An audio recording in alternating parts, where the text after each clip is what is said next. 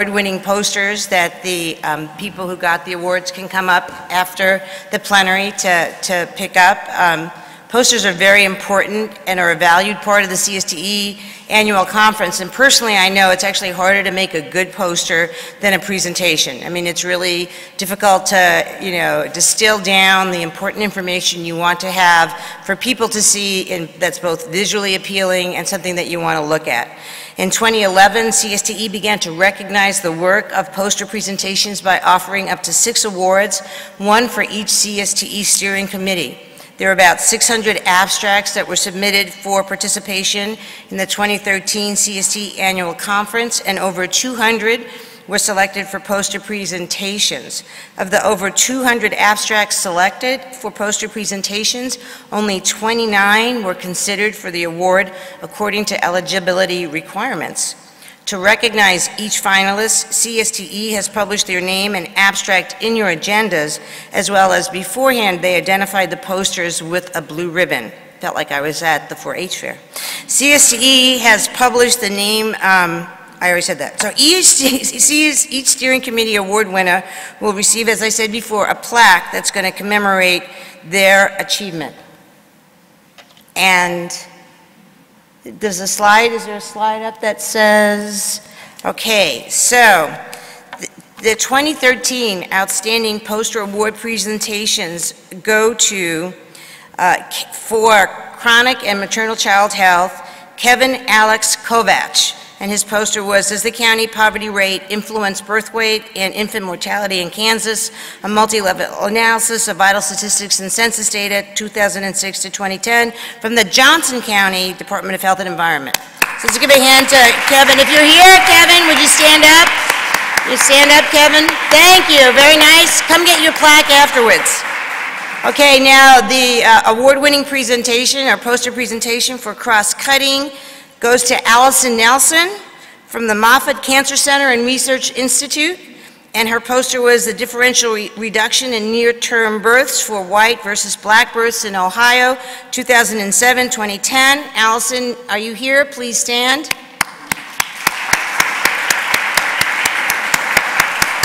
Okay, I hope someone gets her award. Representing her. Well, thank you very much, and there'll be an award up here after the plenary so you can take home. And now for environmental health, occupational health, and injury, we have Sarah Radigan. Sarah Radigan, are you here? Please stand. Her poster was called Using Data to Guide Occupational Injury Prevention Strategies for Young Adult Hispanic Workers in Massachusetts. And let's thank Sarah Radigan. Now for infectious disease poster, we have Bryn Berger. Is Bryn here? She's the outstanding winner. Bryn from the Tennessee Department of Health. And Bryn's poster was entitled Risk Factors for Fungal Infection Following Injection with Contaminated Methylprednisolone Acetate in Tennessee.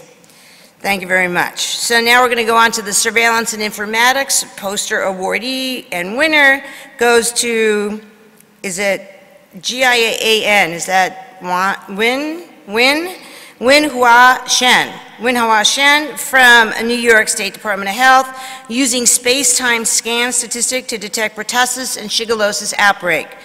Are you here, Wen Shen?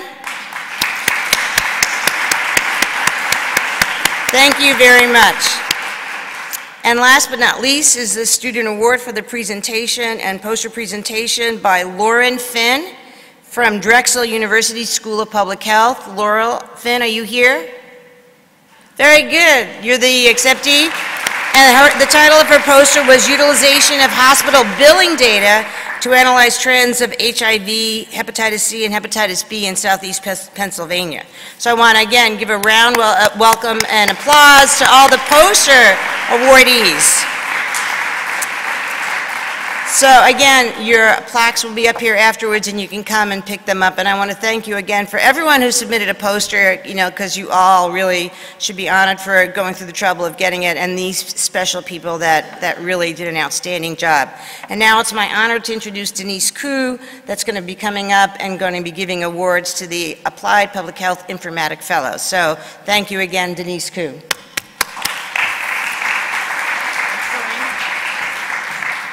So, folks in the audience probably know that for many years you've been on my case, rightfully so, to put informatics fellows in the field. You know, we had this informatics fellowship since the late 90s at CDC, and we were limited to placing them at CDC because they are funded, because we didn't have core money for the Public Health Informatics Fellowship. They were funded by the CIOs paying for the fellows, and they weren't entirely interested in putting them in the field, even though that's a lot of where the frontline needs and learning is.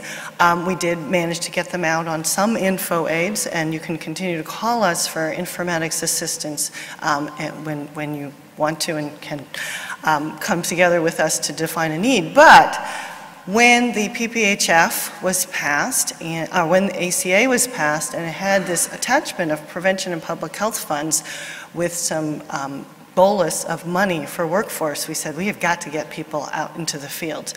And so a couple of years ago, we said we've got to do this, and we took the opportunity and asked CSTE and ASTO and PHII, the Public Health Informatics Institute, to work together, which has been a beautiful partnership because, of course, informatics needs to not be over here. It's all of what we do. I've looked through this entire agenda of this meeting, and you see informatics everywhere. You see surveillance and informatics as two tracks over here for the breakout groups, but it comes up in so many of the sessions. So we got PPHF money, as usual. It came late in the year. In fact, we don't even have this year's PPHF money yet, although I think we were supposed to get cans this week. And we asked the partners to work together, and they scrambled and tried to figure out how do we work together, CSD, ASTO, PHII. It was wonderful. They put a late call out for recruitment. I was just hoping for a little bit of success with, recruiting applied public health informatics fellows to put into the states, this last minute request for you in the states to host them. And it has been an amazing year. These fellows, from everything I'm hearing from you in the States who are begging me to keep doing it and to make it 2 years and let us keep these folks, to the ASTO folks who've been doing the site visits to hear about what these fellows are doing, they have so far surpassed our expectations. It has been an amazing pilot year, and we are going to be continuing to do this. So we wanted to make sure you were aware that we're doing this with PPHF dollars for as long as it comes, and as long as nobody takes it to do something else at the agency. We're going to continue to use our PPHF dollars to put as many fellows in the field in applied epidemiology, the CST CDC Applied Epi Fellowship. That's how we're funding it these days, at least with the funds that come from my office, the Applied Public Health Informatics Fellowship, and to the degree we can, the EID Laboratory Fellowship.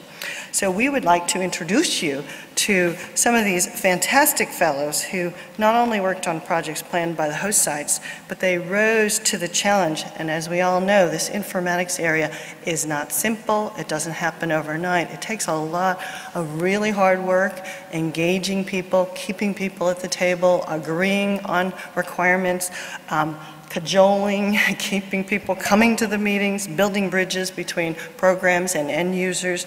And these folks built these bridges that didn't exist before. They made some real advances in meaningful use in several of their locations. People have been hiring them as fast as they can as they finish these fellowships.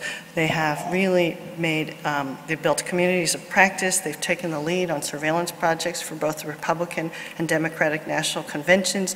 They took best practices from other states.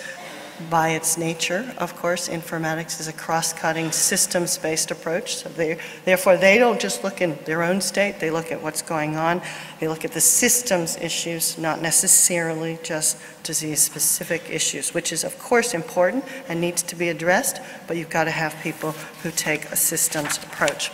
So it's been really, really wonderful. We have a new group of fellows coming in. In fact, we've grabbed one of them for the Public Health Informatics Fellowship, and we're going to be expecting her to help us figure out what we should do in the next few steps. So I'm really glad that we have this partnership between CST, PHII, and ASTO, and I'm going to introduce to you each of these fellows who are still here one by one. So I'm going to start with Carrie Eggers, who was based in Florida with Janet Hamilton. Carrie?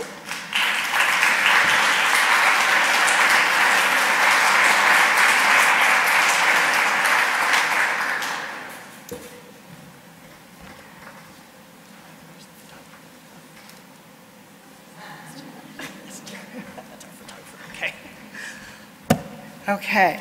And is Micky Konkwo here? I think he left overnight, right? Okay. Well, oh, here's the alphabetical list. Okay, let's go with Rebecca Gliskin, New York City Department of Mental Health and Hygiene.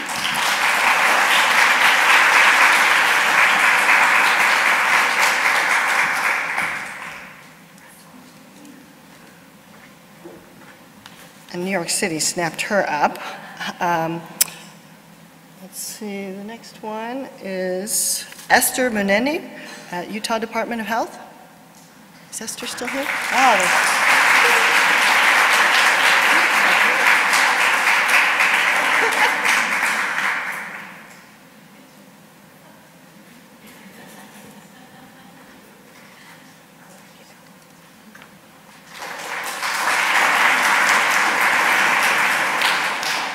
and then Grace Oguntebi.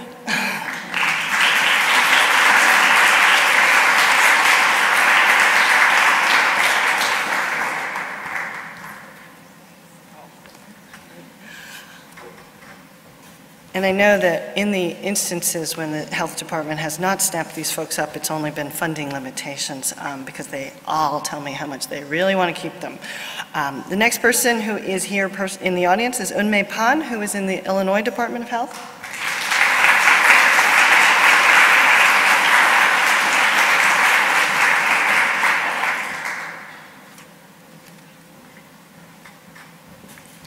And I believe the last one who's here personally is Rashida Shah in the Wisconsin Division of Public Health.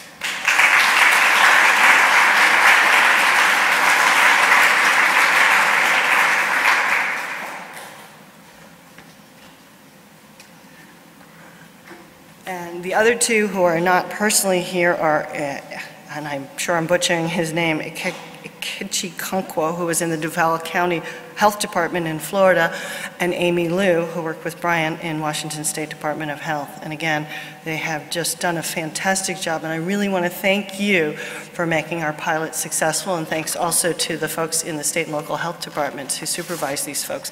We have been using this as evidence for why we should continue to have PPHF dollars to use for these purposes. Thank you.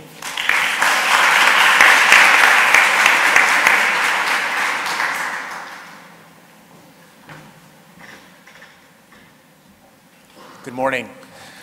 I'm Jeff Engel, a new Executive Director here at CSTE, and it's great to be back with CSTE. As a former state epidemiologist, I keep questioning why I ever became a state health officer, but that's a story for another time.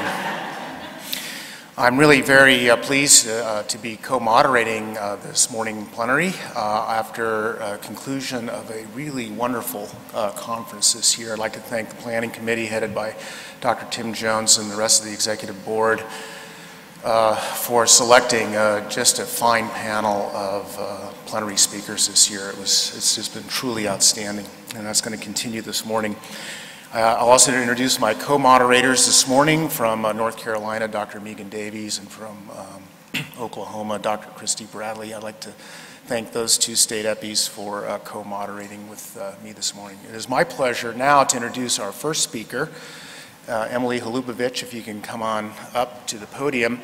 One of the first duties I had as the executive director was hiring a new advocate lobbying group for us in Washington, D.C., as Marcia Mabey, who had done this work for CSTE for 20 years, announced her retirement 1 month after I took my office. So I issued an RFP to 5 agencies, and Emily's firm, Cavarocci, Ruscio, and Dennis, won the bid, and I tell you what, I haven't looked back once. She's been fantastic. Emily did a great job with our March executive board meeting, which is in the Washington, D.C. area, arranging Hill visits for the board, and for me with the Office of Budget and Management within the President's office. And it is with this lobbying and advocacy activity is what your individual dues go for. And if you don't think this is important, let me tell you, this is important. The work that is done at this level really can make a difference, and I hope that after Emily is done with her presentation, you will be doubly convinced of that. Her bio is in the program, but she's had years of experience doing this. She is fantastic, And what we liked about her was her expertise in health, particularly public health. Please welcome Emily Holubowich.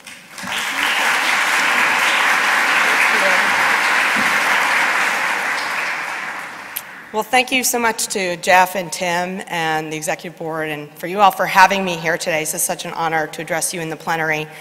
One of the things we're going to talk about today, and it's difficult at 8:30 in the morning, is the federal budget. And we're going to help you understand what's happening in Washington and really the undercurrent that's driving the fiscal policy and really, frankly, health policy discussions. And while I try to be uplifting at the end, I want to make sure I give you some feedback on what you can do about it. Because I think while things look grim, we can turn this tide. But me, as your paid lobbyist, if you couldn't see the scarlet L burning through my jacket, I can't do myself. And I hope that by the end of today, you'll realize that not all lobbyists are bad. So with that, and out of respect to my colleagues, I'm going to set my timer so I can stay on track. So if you've been watching the news, everything is about fiscal policy. Discussions about the deficit and the debt are really driving everything.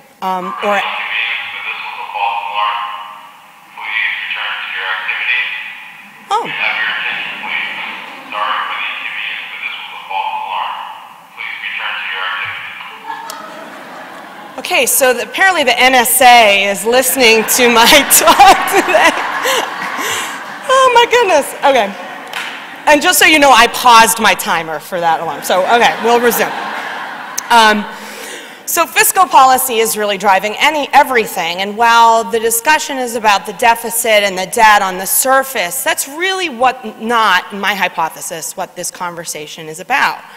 The conversation we're having in Washington, and hopefully by the end of my talk you'll agree with my hypothesis, is not about the numbers. What we're having is a fundamental conversation about the role of government in our lives. And there is a significant movement to restrict the size of government, and why that's particularly concerning for you all as I look at the plenary list and the agenda participants.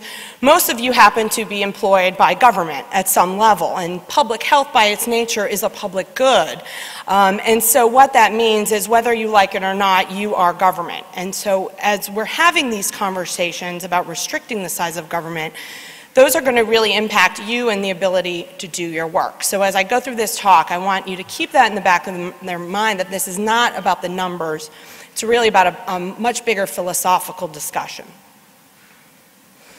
So here we go. I do have some charts. This is a representation of federal spending in fiscal year 2011. We spend about $4 trillion annually at the federal level, and it's usually not in the areas in which you think. The cool tones on this pie chart represent what's called mandatory funding, or funding that flows directly out based on current law. The largest mandatory programs are, of course, the entitlements. These are those you hear the most about: Medicare, Medicaid, Social Security. There are other entitlement programs included in mandatory spending, and also actually interest on our national debt is considered part of mandatory spending. As we do not have enough funding to cover the services and programs that we want to buy each year, we borrow from state governments, federal governments, others, and we pay interest on those loans, and that is considered mandatory spending. All in all, in fiscal year 2011, this is really before most of the major deficit reduction strategies started taking effect, we spent about 2/3 on mandatory spending. The remainder in the warm tones is what we call discretionary spending in budgetees, and discretionary spending is not meant to imply these programs aren't important, simply that these spending levels for these programs are determined annually, or maybe every 16 or 18 months, it seems, at the discretion of Congress. Discretionary spending actually only makes up about 1/3 of our budget, and so what is discretionary spending? It includes, in Washington, we tend to break it down into two categories. It includes defense spending, which, as its name implies, is pretty straightforward. It's spending on the Pentagon and our military budget. It does not include war spending, which happens to occur off budget. That's a different conversation for a different day. But there's something called non-defense discretionary spending, or NDD, which is really everything else. And this is really what people think about when they think about the government. This is obviously public health, and includes education, transportation, homeland security, veterans affairs. All of this is encompassed in non-defense discretionary spending. And as you can see from this chart, what we spend on health discretionary, and this is really the public health service, so all agencies of public health, including the National Institutes of Health, represents only about 1.7% of what our federal government spends annually. So it's a really tiny fraction. I would just note, juxtapose that against what we're spending on healthcare entitlements. You can see there's clearly an imbalance. Of this health discretionary, only about 0.7% is SAMHSA, FDA, CDC, HRSA, all other agencies of the public health service. NIH, National Institutes of Health, represents about 1%. So as you can see, what you're doing is a tiny fraction of overall spending. As a result of deficit reduction activities in 2011, we passed something called the Budget Control Act. And the Budget Control Act sets limits on what we can spend annually on defense and non-defense discretionary spending over the next decade. What we see over this decade is, this is even before sequestration, and I'll talk a little bit more about that, is that the share of our pie for non-defense discretionary and frankly defense discretionary is shrinking dramatically. Over the next decade, what's available for non-defense discretionary spending goes from 18% to 11%. Defense is shrinking from 19% to 12%, and we see growth in the mandatory spending, going from 2/3 of what we spend annually in 2011 to about 3/4. So what we see is the mandatory spending, and driven particularly by healthcare costs, is crowding out what's available for everything else.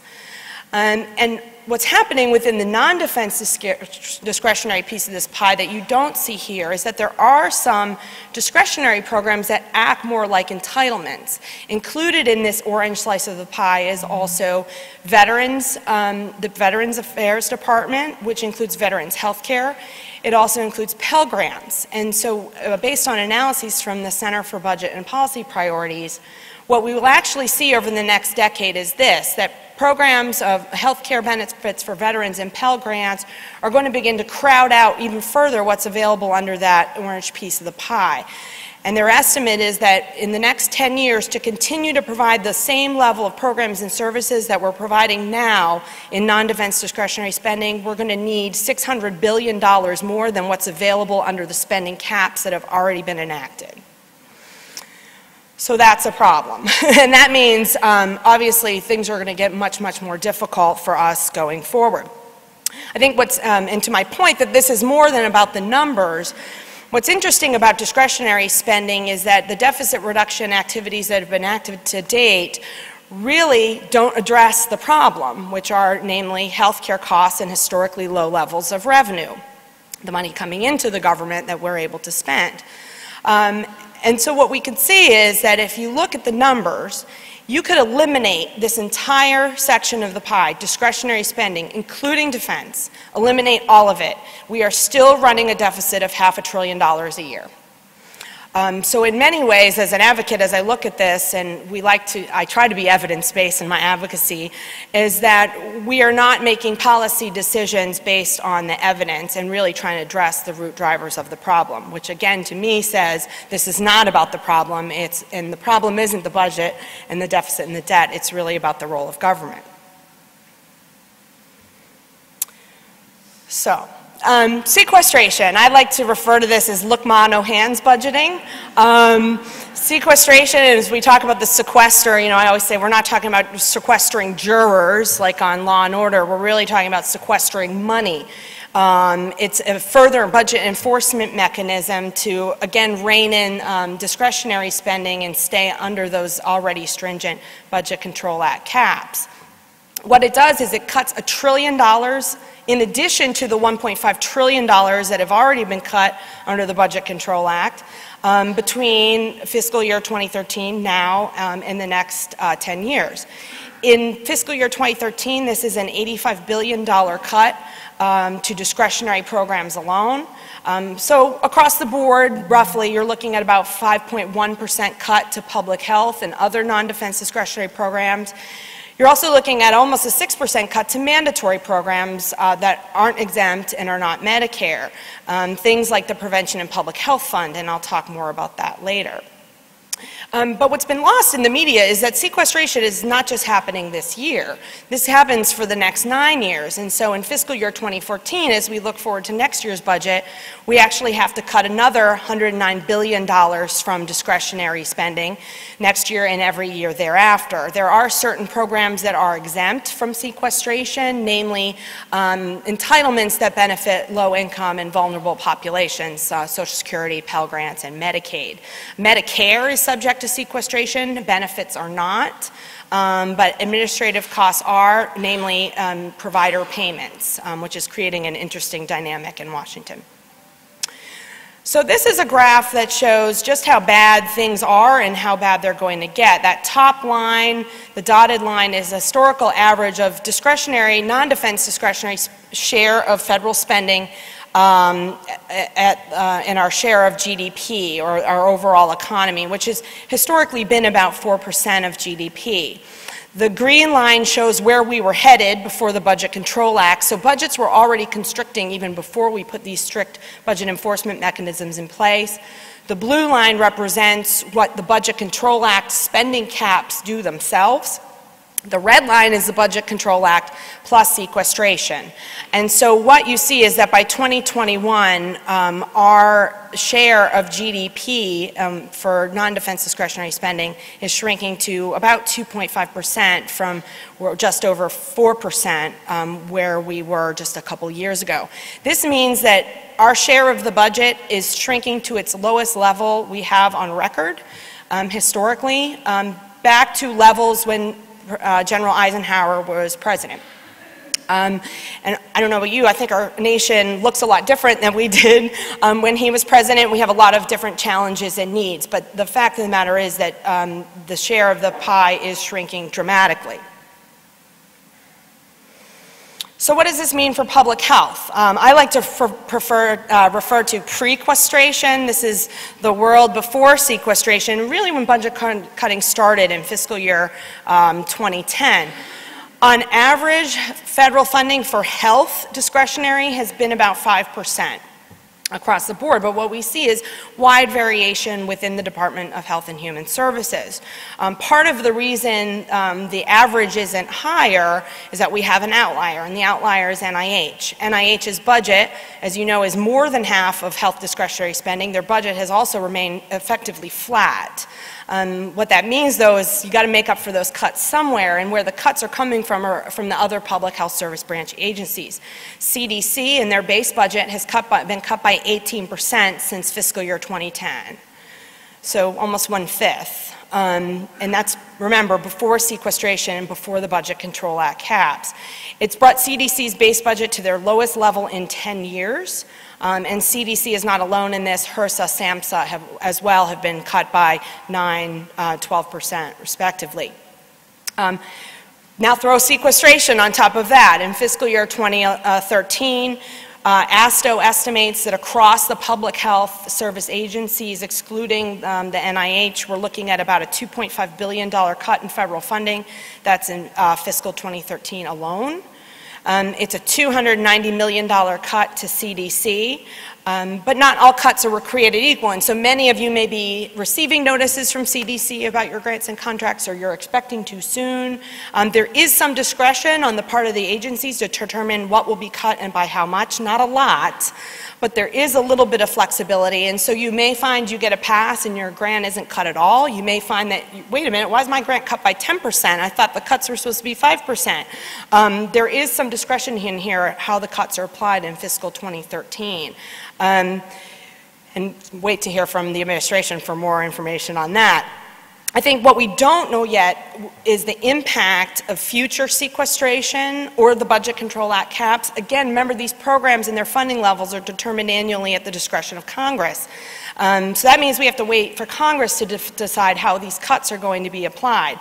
But we know based on that line graph from the Bipartisan Policy Center that it is going to get worse, and it's going to get much worse, I'm afraid. We're feeling a squeeze in a different way, and I'd like to take a minute to talk about the Prevention and Public Health Fund. It is a mandatory source of funding. It was created by the Affordable Care Act to support new and innovative, transformative strategies to improve public health, particularly in the areas of chronic disease. Intent means nothing, really, once a law is passed, and so what we've seen is that in this time of fiscal austerity, that the prevention fund has been used to supplant and not supplement existing budgets for public health. And more, as we heard about the Applied Informatics Fellows, it's being used to support core public health activities, including the epidemiology and laboratory capacity grants. Many of you may now be aware that half of the ELC grant funding is actually made up of the Prevention and Public Health Fund. It's also helping to develop the public health workforce through the Epi Fellows and other initiatives at CDC. In some ways, I look at the Public Health Fund as a blessing. It's been able to provide a public health safety net for us, and in some ways has really masked austerity's true impact on public health. My colleagues in law enforcement don't have a law enforcement fund to backfill cuts that they've seen, and while we've seen cuts of about 5% on average over the last few fiscal years, their grants have been cut by up to 50% in some cases. But it is a curse, and I think it's a curse for several reasons. First, it's, I know for many of you, politically unpalatable. The fact that it is a part of the Affordable Care Act means that in many states, probably some of you red states, it is persona non grata, if you will, and you're actually prohibited from accepting any Affordable Care Act money, even if it's not related to what most people think of the Affordable Care Act and coverage. But the more and more we underwrite core public health activities with the Prevention Fund, puts you in a position whereby you may not be able to even compete for those grants going forward, and that is very frightening as a public health advocate. It's also politically vulnerable. In case you haven't noticed, just because the Supreme Court ruled on the Affordable Care Act as constitutional doesn't mean opposition has died down any. If any, it's ramped up even more. There have been 37 votes in the House to repeal the Affordable Care Act, including the Prevention Fund, and probably they're voting again today. Any chance they get, they seem to want to vote on how much they hate the Affordable Care Act. But what that means is right now, obviously, with a divided Congress and a Democratic president in the White House whose signature policy achievement is the Affordable Care Act, we're pretty safe. The environment will not always be as friendly. And so, again, the more and more we supplant core public health activities with the Prevention Fund means that if that were to go away overnight, what are we looking at? You're looking at more than a 20% cut to CDC's budget. So part of what we're doing as advocates is educating members of Congress about what the Prevention Fund is being used for and how critical it is to maintaining our public health.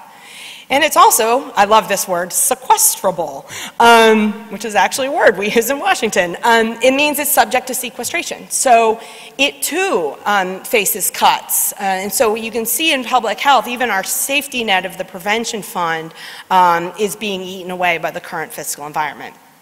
And I realize this graph is very hard to read. I call this the incredible shrinking fund because nothing is guaranteed. So even mandatory money in Washington, they who giveth shall taketh away. And so what we've seen is what was intended are the green bars. That was what the funding was supposed to look like as authorized by the Affordable Care Act. The blue lines are what we actually see now is available. There have been a couple of things that happened. First, we've been using the Prevention Fund to underwrite a lot of other things that don't really have anything to do with public health or prevention. It's sort of become a piggy bank for other activities. And this is not who you might think would be the opponents to the Prevention Fund. They prefer to get rid of it altogether. The threat is from within. And so what we've seen with the administration is putting forward as part of proposals that didn't really go anywhere but didn't help, as part of a broader deficit reduction package looking way before even the enactment of the Budget Control Act, the President proposed taking $4 billion from the Prevention Fund and putting it toward deficit reduction. And we were like,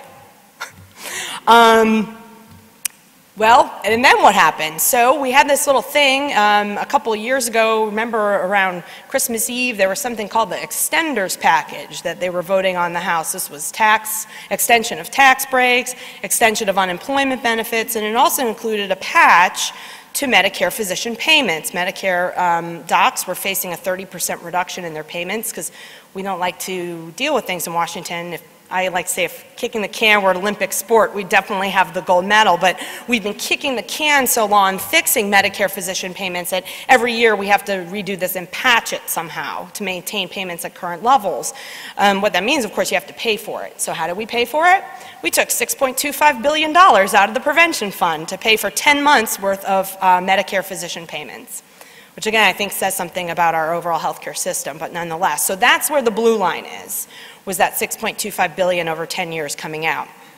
And now in 2013, in that dotted line bar, you see the red. We've had about $50 million cut from the Prevention Fund due to sequestration.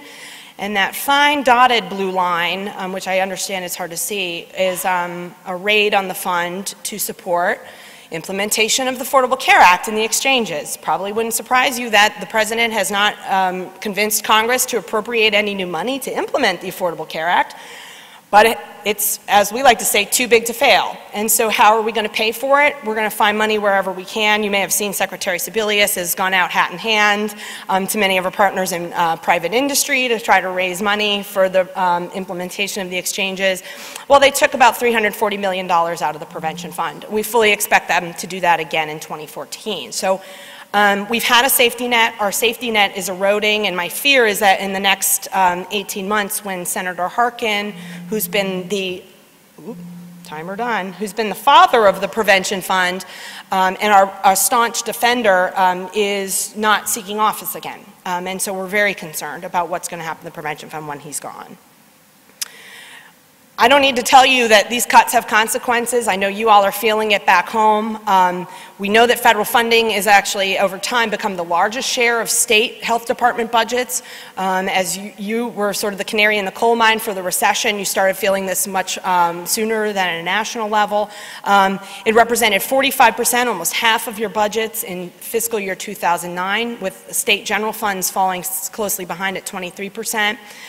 We've seen the public health infrastructure really eroding as a result. And these are data from ASTO. Many of you, some of you maybe answer this survey, but they do a survey every couple of months about, you know, what's the impact of budget cuts, what's happening back in the states. We've seen, and these data are a little bit old. I'd like to see what their next survey says, but almost 90% have reported budget cuts. 91% have reported job losses. In total, based on data from ASTO and NACCHO, we know that about 50,000 public health professionals have lost their jobs.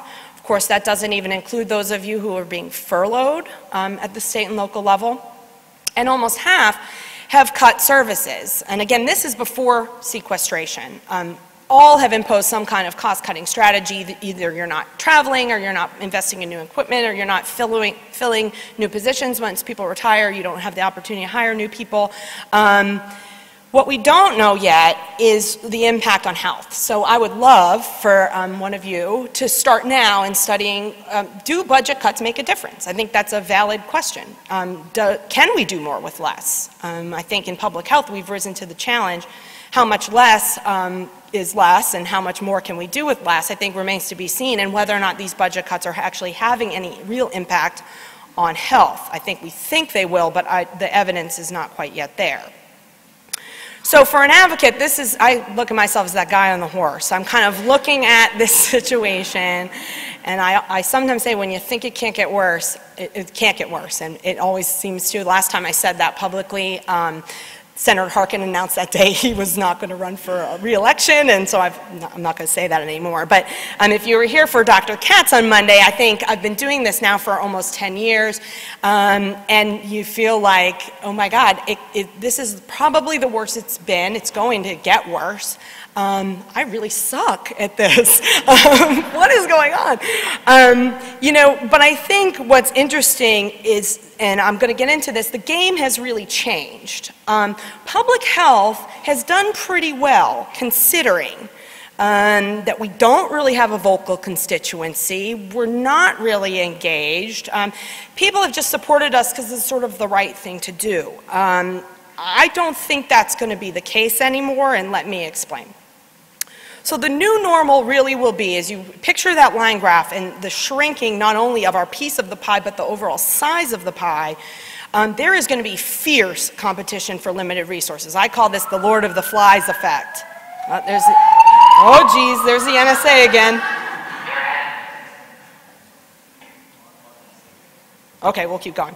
And policymakers, including the administration, are really asking, it's all about priorities. What are our priorities? And it's coming down to the must-dos versus the nice-to-dos. So what's core and what can we kind of do without? I think the good news for CSTE is that much of what you do is viewed as core. Things that, you know, on the infectious disease side, on the chronic disease side, I think we got a little more convincing to do. But these are the kind of questions that policymakers are grappling with. It also means the cannibalization of health. So what we see is not, as policies are making decisions about priorities, the way the appropriations bills are structured and the way the process is structured, it's not about, I'm going to take some money from the Defense Department and I'm going to put it into health. It's about, I'm going to take more... Okay. It's about we're going to take from CDC and put it to NIH. And so, and this is true even you look at the President's budget for fiscal year 2013. I do not think it's a coincidence that the National Institutes of Health saw a $450 million increase in his President's budget request. CDC saw about a $450 million decrease. Coincidence? But that's what's scary. And when you look at their constituency and how mobilized the medical research constituency is, public health, we're in trouble. Doing right, or what is the right thing to do, it's not enough anymore. As they make decisions about priorities, they want to know what works, what are you doing, and what are you doing right now? Not what's the impact going to be on Medicare spending in 30 years when I'm probably not in elective office and I'm probably in the ground. They don't care. They want to know what's happening right now and is it working? And we need to make that case. And it means that advocacy is more important than ever, and I'm going to explain what advocacy is, but we have to start squeaking louder. We have to start squeaking more often. If we don't, I promise you the NIH community is going to eat our lunch. And I'm being really serious about this. And so as we think about this, I couldn't resist, because I'm from New England, and Tim Tebow, like what is going on? But as we say in New England, in Bill we trust, so we're gonna go with it. But I am your lobbyist. I am your voice on Capitol Hill. I have my ears to the ground. I'm figuring out what's going on, and I'm your canary in the coal mine, if you will, but I cannot do this alone. I am your coach. I am your Bill Belichick, or whatever team you prefer. Less scary looking, but I help you. I help design the plays. I help you become a better player. But without players on the field, I can't win 3 Super Bowls. And I still can't win Super Bowls. I don't know what's happening. Those Giants. But you have to have skin in the game. You know, for the last decade, it's been all about, well, we have people in Washington worrying about this and they can take care of it for us. We can't do it alone anymore, guys. Talk about the flood and being a sandbagger. There are lots of different strategies. I need many, many more sandbags to prevent what's going to be coming. And so what can you do? I think I want to really emphasize, I know I'm over, but you can and you should do this. You have a constitutional right under the First Amendment to petition your government. And the Supreme Court has actually ruled that by virtue of your employer, you do not forego that constitutional right. Now that said, you have to be smart. And I understand many of you say, well, Emily, I'm not allowed. They tell me I can't. Someone in your department can. And when they say you can't, it's not about the law. I want to underscore that. It's about control. They want to control the message, they want to control the agenda, and they want to have control on who's saying what to elected officials. So that's an internal policy. And so really there are no excuses, and it's not just about talking to, advocacy isn't just about talking to policymakers. It's about spreading the word, spreading the gospel of public health to everyone and anyone who will listen. That means there's something for everyone in this. If you are on Facebook, you can friend your member of Congress. You can sign up for their listserv. You can go to their town halls when they're back in town. Engage in the political process. Many of us just do this once every few years, and it's called voting. So let's take it a step beyond voting. Let's get some skin in the game. Let's get off the bench. And let's try to engage. And it doesn't mean marching up to Capitol Hill and lobbying, but it means if you're at a cocktail party and someone's ranting about how much the government sucks, you can say, well, actually, do you know what I do is I make sure your food is safe. Do you like safe food? Yeah, well, that's government. It's about engaging in those conversations. Again, this is a fundamental discussion about the role of government, and the reason we're having this discussion and the reason we're losing is because people don't know what the government does. They know it spies on them and reads their email, but it doesn't know about all the good things. It doesn't know about all the good things. And so that's where you can be a citizen advocate and really spread the gospel of public health, is not by necessarily talking to your policymakers, but it's talking to the people in your department who can talk to the policymakers and say, this is really a problem. You guys need to get down there and start doing something about this. It's getting them to say to the governor, we're dying over here. You got to help us. It's about educating your neighbors and family. That's what this is about. And so the opportunity for advocacy is everywhere. Policymakers do listen, and how do I know they listen? Because they're listening to the people who are calling their offices right now. And you know what the people who are calling their offices right now are saying? Government is bad, cut spending. And they don't know what they're cutting their nose to spite their face. They don't know what they're doing by saying that, but that is all they're hearing. And I can tell you from Democratic offices to Republican offices, that's what they're telling me they're hearing. We're not hearing from anyone about why these cuts are bad. We don't hear from anyone about what we're doing is wrong. We've got to get in the game. And finally, I would just say that there is power in the sample of one. I know you're scientists, you think in aggregate, you think in populations, but stories and anecdotes do matter. And you can't underscore how much one story or one compelling incident or one anecdote can make a difference on the policy process. And I will quote, to close, a colleague of mine who always says that data make you credible. You need the data, but it's the stories that make you memorable, and it's the stories that make an impact. And so with that, my contact information, I apologize to my fellow panelists I went over. If you're on Twitter, please get on Twitter. If you're not, I'd love for you to follow me. And if you'd like to learn more about the budget, I'm co-chairing a campaign called NDD United. We're trying to stop sequestration. We're trying to educate the public about what the government does every day. We have a great new video that you can share and tweet and Facebook and show your friends on our website, nddunited.org. So thank you again for having me, and hopefully there's time for questions.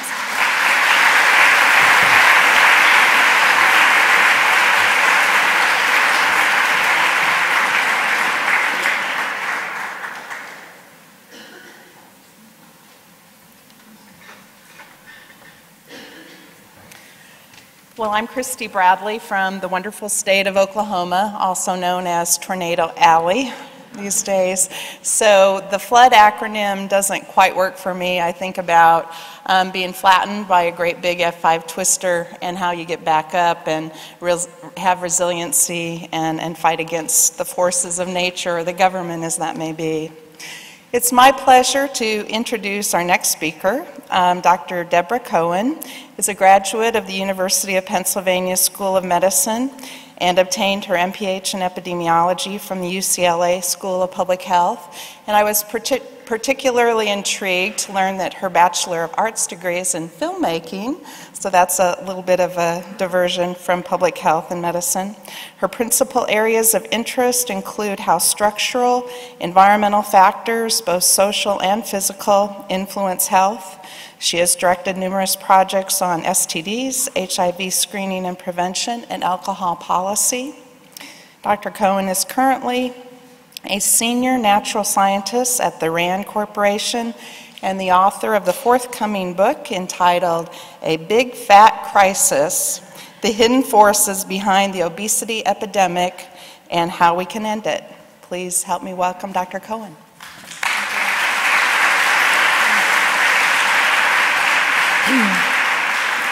Good morning, everyone. Thanks for having me back here. I think it's 2 or 3 years ago, I came and talked to you about obesity. And today I'm here to tell you that actually physical inactivity is more important for us to address, because it's a really important major health risk factor, and the World Health Organization ranks it as more important than obesity. It's the underlying cause of 10.8% of all-cause mortality, of 12.4% of all breast cancer, 6.7% of heart disease, and 8.3% of diabetes. So it's possible to be fit and fat. Physical activity can mitigate much of the harm that's associated with overweight and obesity. When we think of physical activity, we divide it into different categories. It's a continuum, but we think of it as vigorous activity, which is like a run or more, moderate, which is a walk. There's light physical activity, and of course being sedentary. And we think that vigorous activity is actually the most important because it builds muscle, makes us strong, increases fitness. Although the guidelines recommend that we get exercise somewhere between moderate and vigorous. They call it moderate to vigorous physical activity. So it's like a brisk walk, at least 4 miles an hour. But light physical activity is better than nothing, and really where America is, most of us are sedentary, so if we could move people to light, we'd be making a lot of progress. So right now, well, how do we do physical activity surveillance? We mainly rely on self-report. We call someone on the phone, we ask, how active they've been, how many days, how much time, and what people respond is basically it looks like about half of the population meets our national guidelines, adults and adolescents. But in 2006 in NHANES, they put accelerometers on people, and what they found was astonishing, that less than 5% of adults and 9% of adolescents actually meet the national guidelines. So here I graphed the trajectory of the moderate to vigorous physical activity, and you can see how badly we're doing. It's not terrible. I mean, for youth it's probably terrible, but it's, we're doing better when we're young, but it really drops off very quickly, and very few adults, meet anything close to the national guidelines.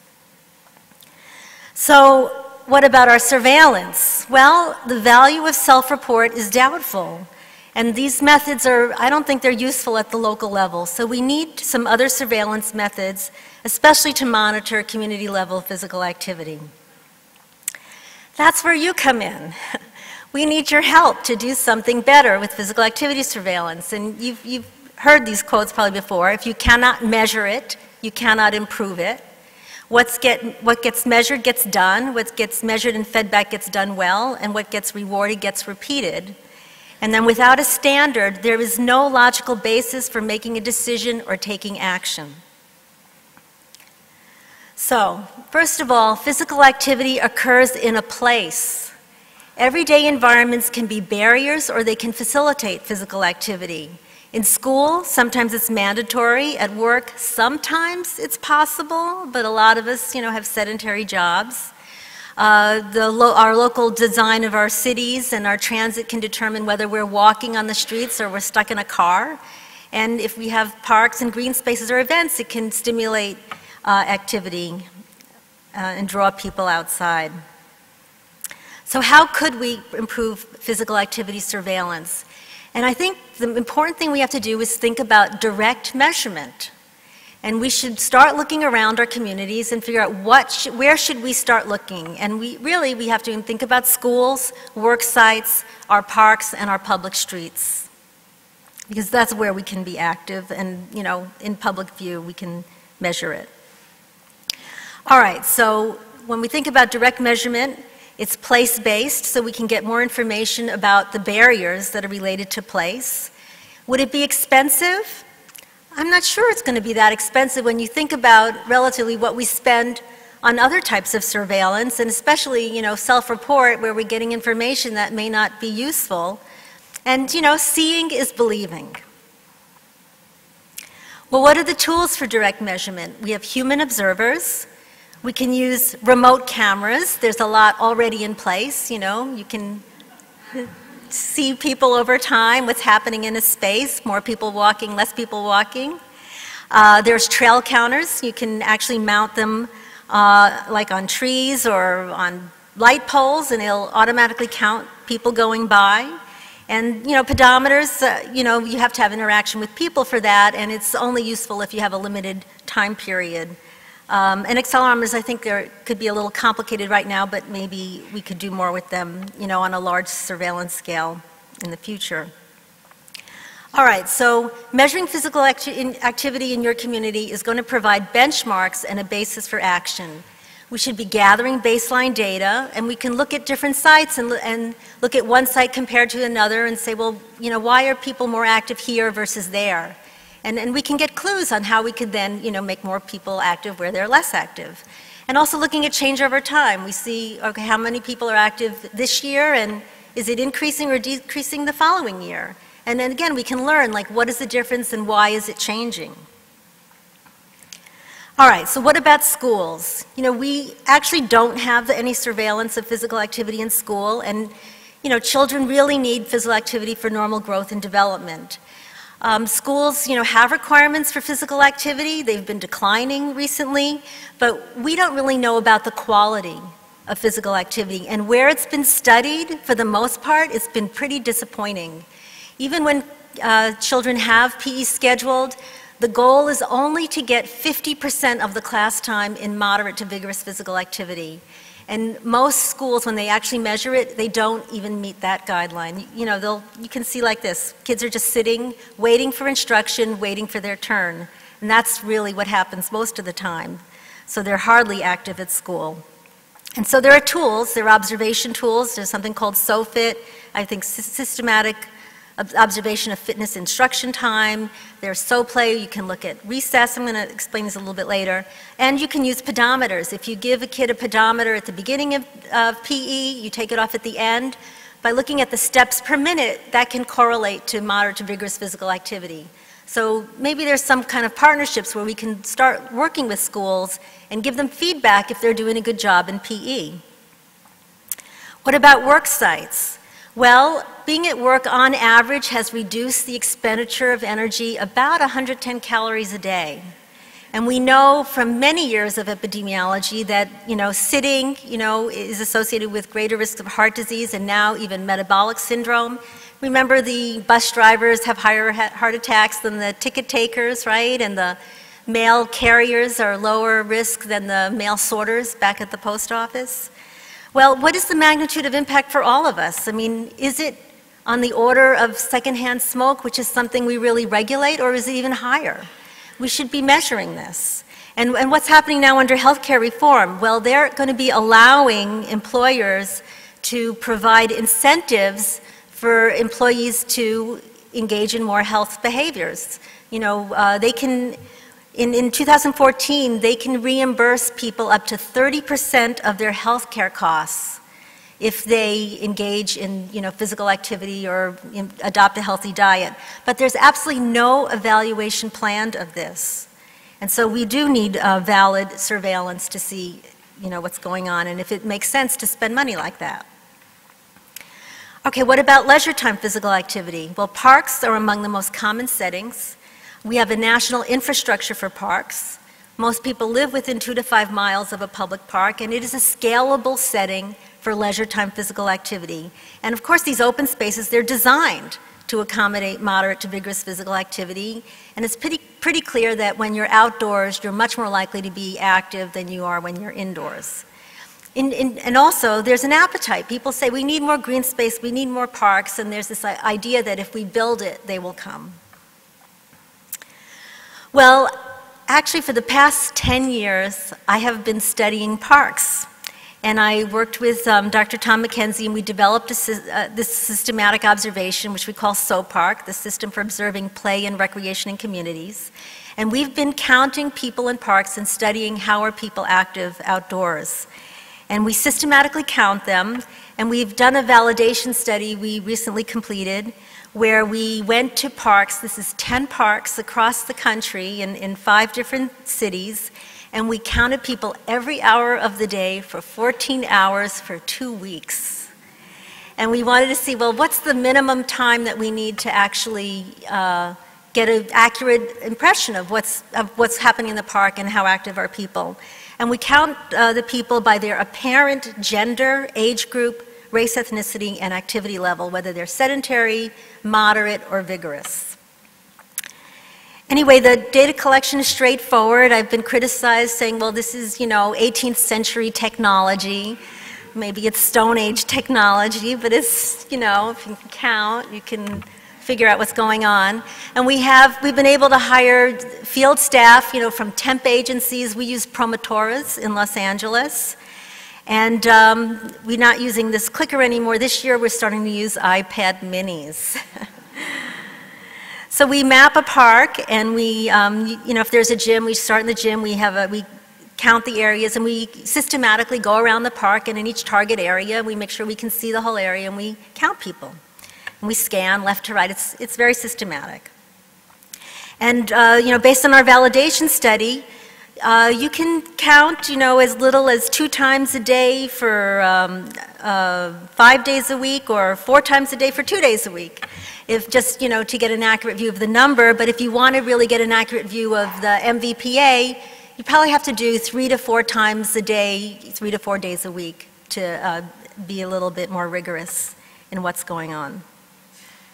So this is just a graph where we said, well, how much MVPA does a park contribute? And this shows, this is in one park, it's the number of males in the park.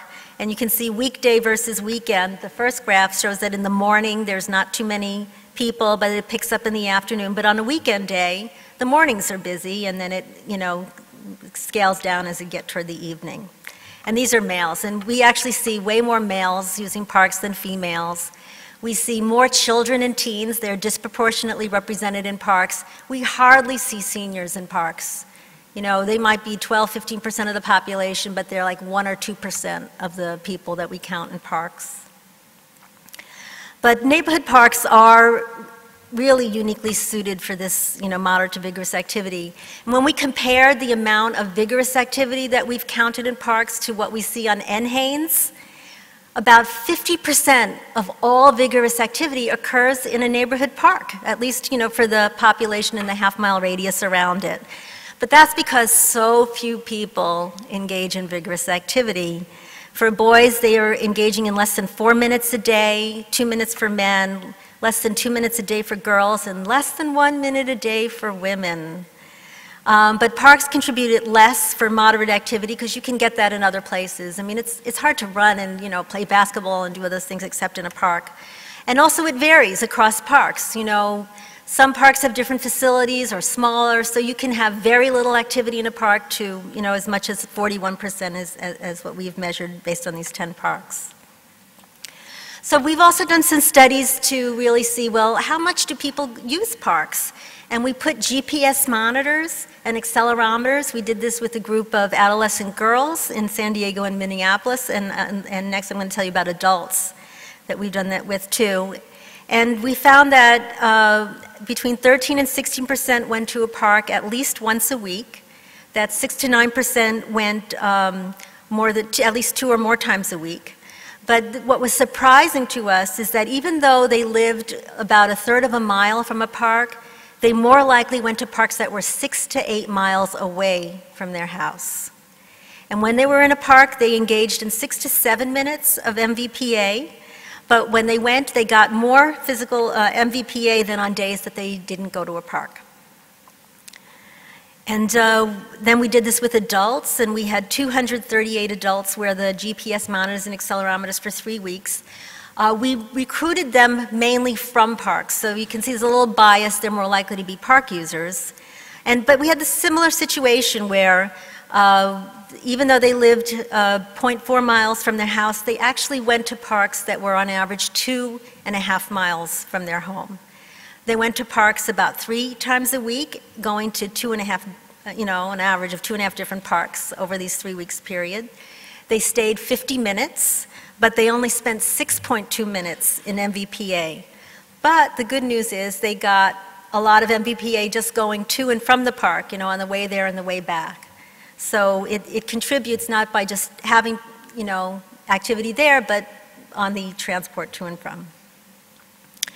Well, we've interviewed people, residents within a half mile of the park in 5 different locations, and we've studied 6 parks in each of these different cities. And it varies, you know, in Ohio, we had people saying fewer than 20% said they went to their local park once a week or more, and it was up to almost 40% in Los Angeles. But it varies. And then how long do they stay at parks? It says, they're saying about, you know, a little more than an hour to almost 2 hours every time they go. But we have a lot of people that never go to their local park. And it was highest in Ohio, but on average about 40% of people never go to their local parks. And what we see is that parks are often play deserts because there's nobody there. You know, whenever we rotate around, about 60% of the time, the area is totally vacant. So our parks are really underutilized resources. You know, we have this big crying problem, and there we've got a solution, but we're just not taking advantage of it. So you know, there's other problems. We don't have any nationally representative data about parks, and there's a huge difference on how every jurisdiction manages its parks. We don't have historical data on trends in park use, staffing, or programming, and we don't really have science that guides park policies or investments or staffing, you know, or how we optimize outcomes for local populations. So what I want to do is tell you about Finland. Now, Finland is very different than the United States. They actually have a deliberate effort to have their parks increase physical activity for their local population. They shifted from a competitive elite sports paradigm to physical activity for all in the 1980s. And their municipalities, actually, they mandate an election of a sports board, and their mission is to promote physical activity. And in the 90s, you know, 20 years before we have the Let's Move campaign here in America, they had a Finland on the Move campaign. And then since 1995, they have a program called Fit for Life where they're actually trying to promote physical activity in people 40 years of age or older.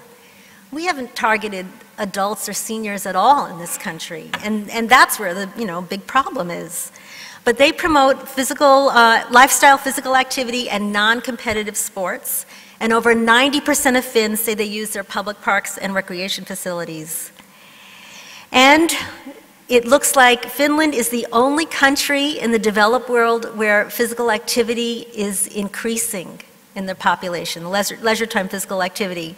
But it's also self-report, so we have to take it a little bit with a grain of salt, but it does seem like they're doing a lot better job than most other places. Okay, so we have many barriers to physical activity in our communities. And of course, budget cuts, like you've heard, that's affected parks a lot. They have cut programs, they've cut staff, they've limited their hours. They also have policies that restrict physical activity in public parks. They have more pay-to-play. They have permits. They lock up their green spaces, especially if they're putting on this new artificial turf. And, you know, a lot of people want to keep, people out of parks.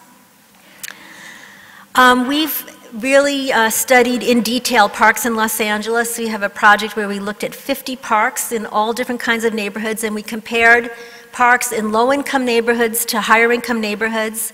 And even when you control for size, parks in the lowest-income neighborhoods are used 35% less than parks in higher-income neighborhoods.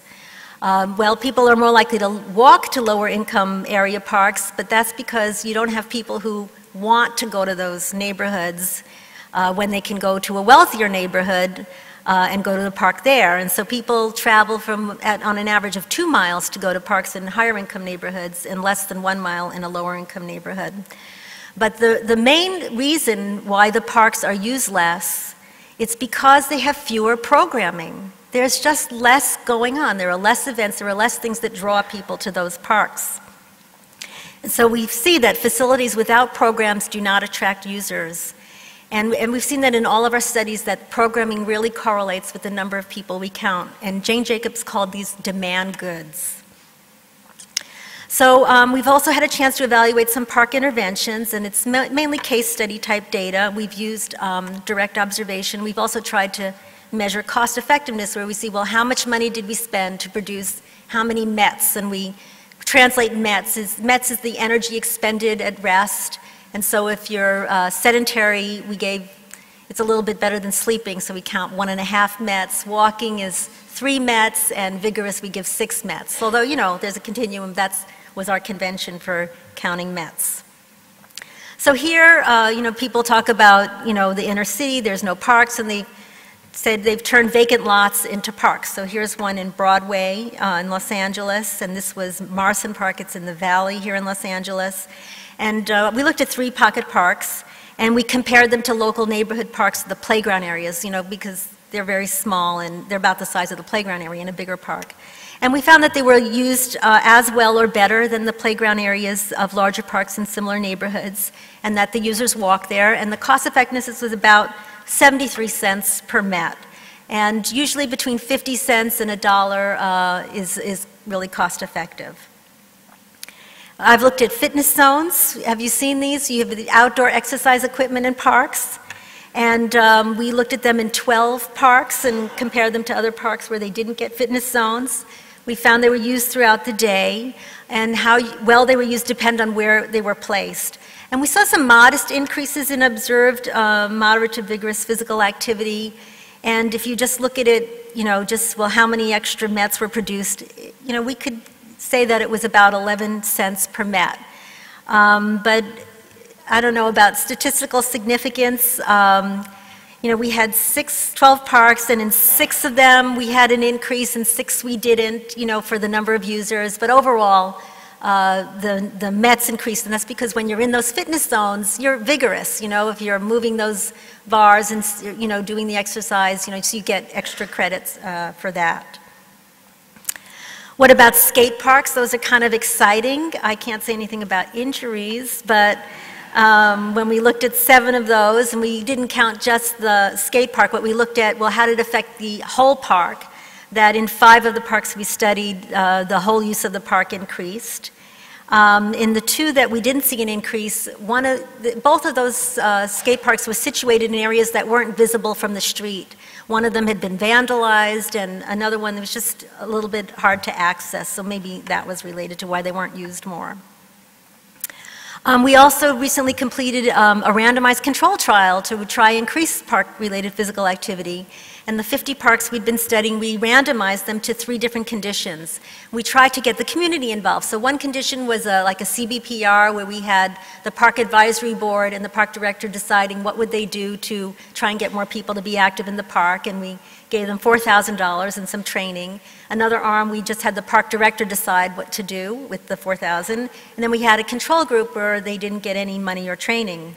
And we used SOPARK to measure the park use before and after they did the intervention. And the training that we did is we emphasized how important it was to have excellent customer service and doing outreach and having staff be visible and using special events to promote routine activities and programs. And they really spent their money on 3 different things. One was signage, you know, just letting people know something was happening. The other was promotional incentives, giving out little, you know, water bottles or doodads, you know, to have people feel like they had a good experience. And then they, you know, also had more group activities, or, you know, just this 3rd group, we lumped everything else.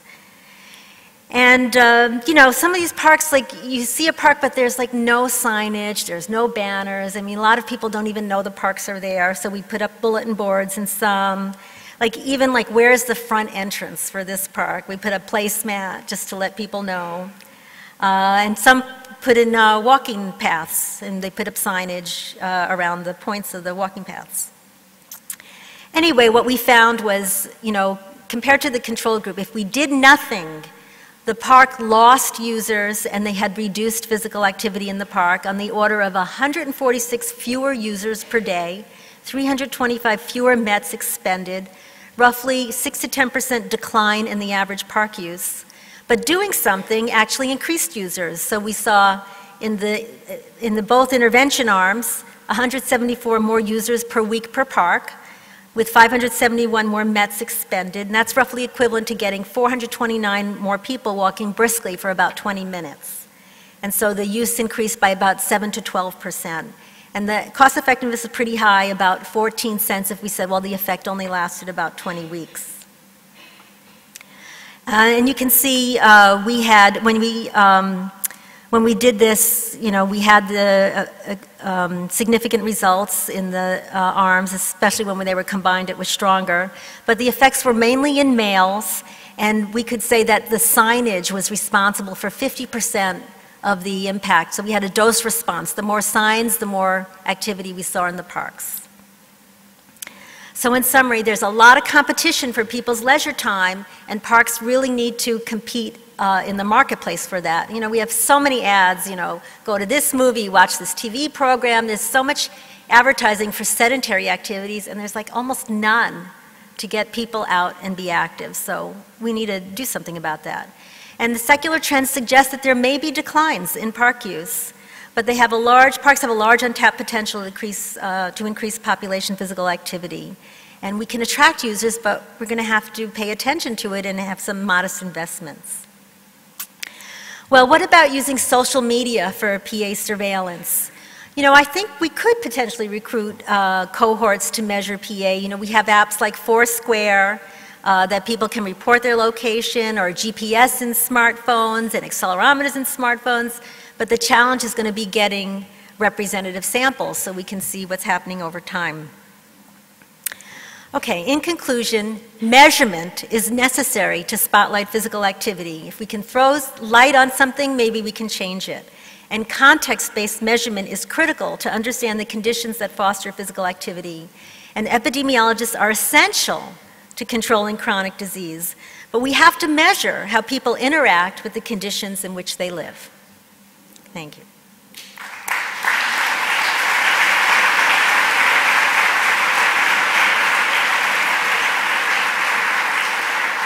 I just want to let you know that there's an app for using SoPark. It's available online. I know there's a group in Portugal that actually made a downloadable iPhone app called iSoPark. And I just want to remind you of a book coming out in January, Big Fat Crisis. Okay, thank you.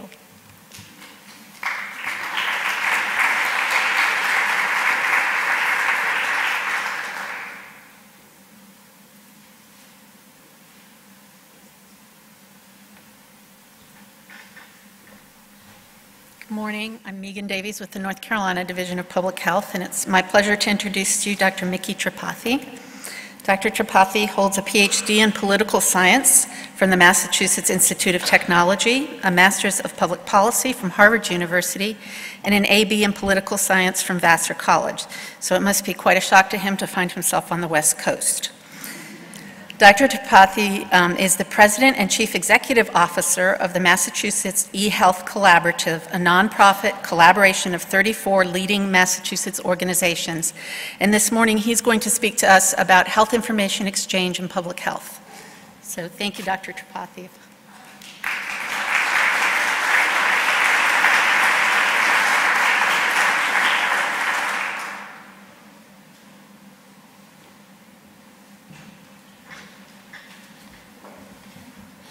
Morning. I've got to say I'm humbled by Deborah's and Emily's talks before me.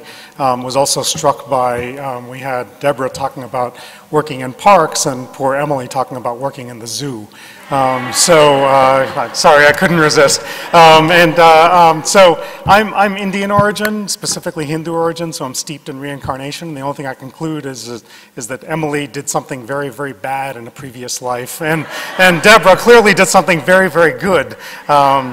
So, you know, as I was thinking about this talk, and it's not only alienation from the West Coast, but also don't spend a lot of time in public health specifically. You know, I thought a little bit about, all right, so what's going to excite a group of epidemiologists? You know, I could say, hey, mojito's up in my room after the meeting, or I'll, you know, download my daughter's Spotify playlist, and we'll all dance out in the lobby or anything. But what I concluded was that data is what would really get all of you excited as epidemiologists. So I thought I would start off talking a little bit about data. I don't, being born and bred in Massachusetts, I need to kneel before Emily for putting Bill Belichick in her presentation. I've got to, always have to think about how to work him in to every presentation. But let me just dive in and talk about health information exchange. Before I do this, though, let me just ask for a show of hands, how many of you are familiar with meaningful use and the high-tech program? Beautiful. Okay, almost all of you. And accountable care? You understand the basic concepts of accountable care? Okay, fewer. But all right, so I can throw that jargon around and most of you will know what I'm talking about then. I want to start with this picture though. So what is this picture, you may ask? I was the founding CEO of the Indiana Health Information Exchange in Indianapolis, which is one of the most, if not the most successful collaborative health information exchanges in the country. It was founded in 2002, 2003, but it was building on a tremendous amount of work by some of the legendary figures in health information exchange in Indianapolis at the Reagan Street Institute, Dr. Clem McDonald, Dr. Mark Overhage, and a number of other physicians out there. And they had over 30 years been building repositories of data, aggregating data across the hospital systems in Indianapolis. And this picture, when I went out there, as I said, I was the founding CEO of the Indiana Health Information Exchange, which is really an organization that was taking the work that the Reagan Street Institute was doing, aggregating data on the inpatient side, and thinking about how we move that up into the community and think about the ambulatory side, because I think, as all of you know, that's where most healthcare happens, out on the ambulatory side. So we increasingly need to get health information exchange out and out into the community. So one of the things that I asked, and Indianapolis is very unique in that all the hospitals are connected via a health information exchange, and in particular there are 11 emergency departments in the city. They are all connected, so that if any one of you showed up in an emergency department, in any emergency department in Indianapolis, they would, with your permission, have access to any other data that any of the other hospitals has about your care, which is very unique. There is no city in the country that has that right now. This picture, which I asked them to generate, is a picture of the home zip code of every person who got care in any emergency department in Indianapolis in the year 2003. And a couple things that I wanted to point out here that really speak to the challenges that we have as we think about health information exchange. First off, I looked at that picture and thought, wow, so I have a very strong East Coast bias that everyone wants to be on the East Coast, right? And I look at, this and think, well, wow, gee, Indianapolis, there's a lot of people going and, coming to and fro from Indianapolis. Who would have thought? Imagine what San Francisco or Los Angeles or Chicago looks like if we drew that map, right? Let alone Boston, New York, Miami. So that's the first thing, is that we are a very mobile society. There is some type of need for health information exchange, although I think the second thing that you can see here is that it drops off dramatically. In health information exchange, we refer to the inverse square law, which is, for those of you who are familiar with electromagnetic dynamics as well, the inverse square law is that it dissipates with the square of the distance, right? And as you can see here, I don't know that it follows exactly the inverse square law, but the need for health information exchange starts to dissipate non-linearly as you start to move away from the city of Indianapolis in terms of the information that any particular provider would need to provide care for an individual who showed up in their office. The third thing that you can't really see here because of the granularity of the picture is that density has sort of a natural resting point as you work your way down. And what I mean by that is that information density. And what I mean by that is that we're a very fragmented country. Right? We're in sort of a strong government versus weak government spectrum.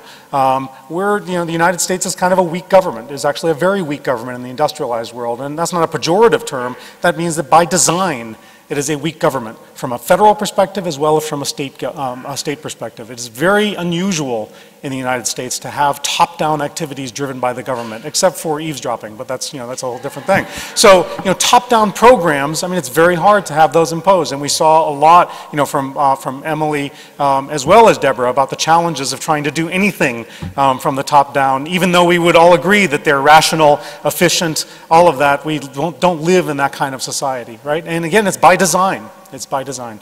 So, as we think about health information exchange, one of the questions that you always come to is, what's the natural resting point for the aggregation of data in a way that is going to be research ready, is going to be normalized, and is going to be something that sustains itself in terms of that aggregation happening year in, year out, so that you can use it for a variety of purposes. And you might like to think, and we used to think that it was going to happen at the national level, clearly it's not.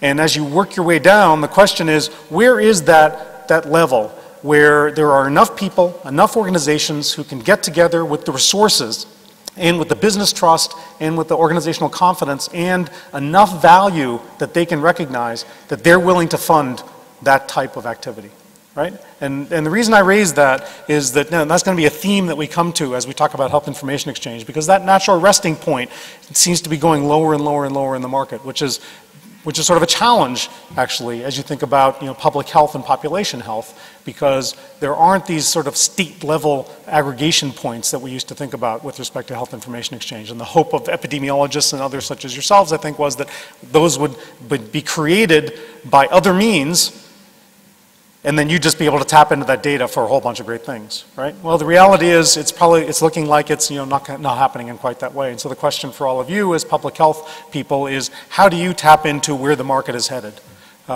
Because I think one of the other things that I think that was shown dramatically by Emily in her presentation is that in those pie charts you think about you're 1.7%. You're not even 1.7%, right? You're in that little 1.7% sliver. Whereas Medicare, Medicaid are something like 20 to 25%, if I did my quick math right from the pie chart she showed. And those programs, through meaningful use and high tech, are really driving where the industry is headed right now. And so to the extent that with your little, less than 1%, you're going to have very little authority and very few resources to drive the market. Whereas if you can piggyback and try to align with what's happening through the Medicare and Medicaid funding streams, that's going to be the surest bet to be able to get what you need out of the system in a way that's going to be sustainable over the long run. So that's my whole talk. Thank you very much. Now I just have a whole bunch of slides that kind of explain that, but I wanted to get to the punch right away. So let's just think a little bit about health information exchange, and so I'm going to talk broadly about health information exchange as a concept, where the industry is headed. Think a little bit about the building blocks of health information exchange. I'm going to remain cognizant of time, and then I'll speak specifically about Massachusetts as just an example of some of the things that I'm talking about. But Massachusetts is just an example of I think a trend that's going on across the country. So in terms of the industry itself, we're really in a period of transition from what I would call HIE 1.0 to HIE 2.0. And the idea of HIE 1.0 was, and it's not to be critical because I was a part of it, is that it was focused on the idea of the noun versus the verb. What do we mean by that? The idea was that we used to think of an HIE as being an HIE. It was an organization that was bringing together data in a way largely thought of as solving a market problem. The idea was that the market isn't solving this problem, so some organization, some kind of nonprofit collaboration needs to step into the middle, solve this market problem that individual organizations are keeping all the data to themselves, get in the middle of that, try to create some kind of value proposition across those organizations in a nonprofit collaborative way, be a repository of information that can be used, collected once and used for a variety of purposes, right? And that's really, the Reagan Street Institute out in Indianapolis is one of the, the premier examples of that. Again, that's been built over 30, 35 years, so they've been at it for a long time. But that's, sort of one of the premier examples, and the thought was that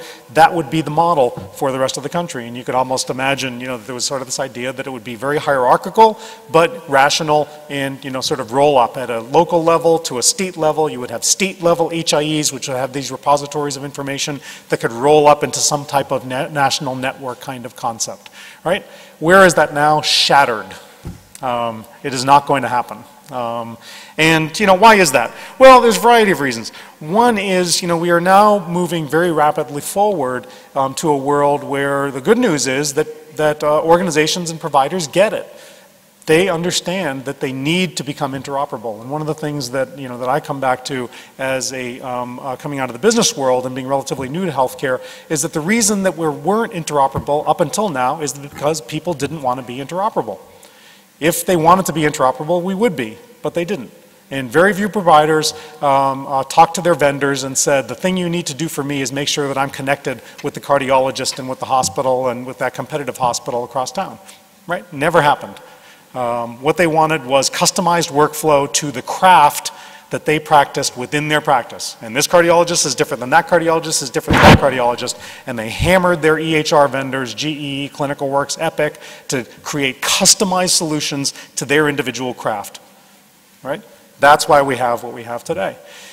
The good news is that we're moving to a different world for a variety of reasons. We'll talk about that in a second. But it's more focused on the verb, health information exchange. So you don't think about health information exchange as an organization.